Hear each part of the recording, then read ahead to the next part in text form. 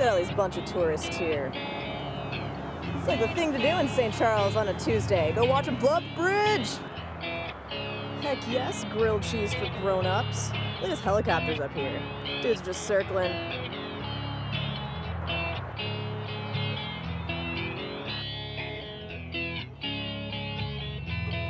Oh, rolling for 9 minutes now. Just rolling. Really? And this guy asked me, are you in line? I said, yes. Next thing I know, are you in line? There it goes.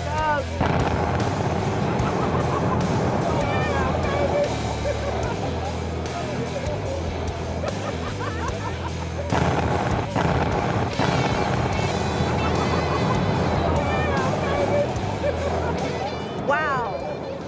The westbound bridge is gone. They actually blew up all the top part of it. I wasn't expecting that. I was hoping for a second boom. I thought they were blowing up 2 trusses. So out of 5 stars, how many do you give it? As far as bridge blowings up that you've ever seen? Absolutely one I've ever seen, so I've got to give it a 4.5. So that was kind of awesome, and I guess that was worth, putting on real people clothes and going out and filming this morning.